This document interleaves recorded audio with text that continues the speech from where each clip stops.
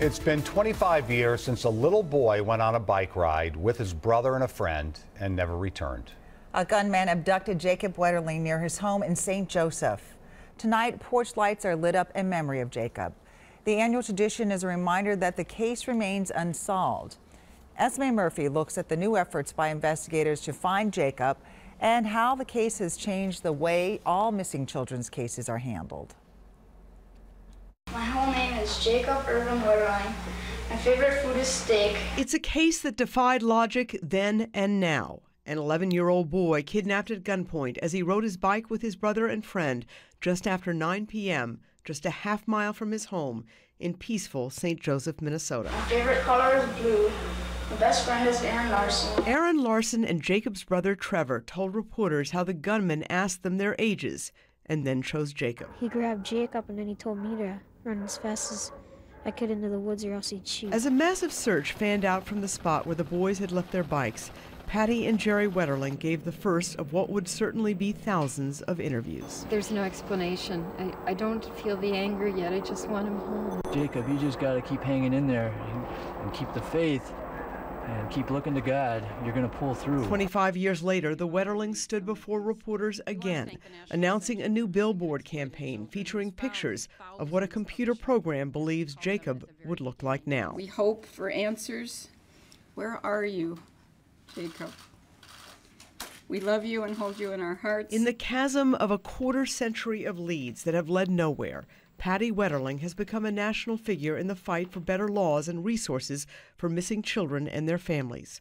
4 months after Jacob disappeared, she founded the Jacob Wetterling Resource Center. At the beginning, we called it stranger abduction. That's what we thought. We know now that statistically, it's not usually a total stranger. It may well be somebody who's familiar in this community, and we need people to come forward. And the push for new leads is focused on the surrounding community. A new billboard campaign asking for the public's help is centered in the communities of St. Joseph, Cold Spring, and Paynesville, a triangle of communities just 20 miles apart. And these facts match up with Jacob's abduction. 6 weeks after Jacob was taken, the FBI announced they believed Jacob's kidnapper had struck before. In January 1989, in the nearby town of Cold Spring, a man in a car approached a 12-year-old boy named Jared, kidnapped him, and sexually assaulted him. Jared's case has also never been solved.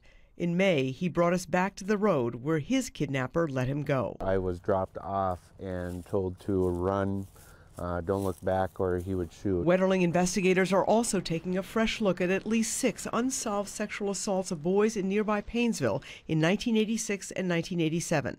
Patty Wetterling only learned about the Paynesville cases last year and believes they could hold the key to Jacob's case. I do think there's a strong possibility that they could be connected. And to Jacob's case. To Jacob's case. But in the frantic weeks and months after Jacob was taken, law enforcement never made an appeal for information in the Paynesville cases, an oversight that Patty Wetterling told us last May would almost certainly not happen today. It's a different world then. We didn't have the internet. We worked really hard to make sure that every law enforcement agency had a fax machine. They didn't even have that at that point. Back then, law enforcement also had no databases of sex offenders. There were no Amber Alerts instantly flashing information.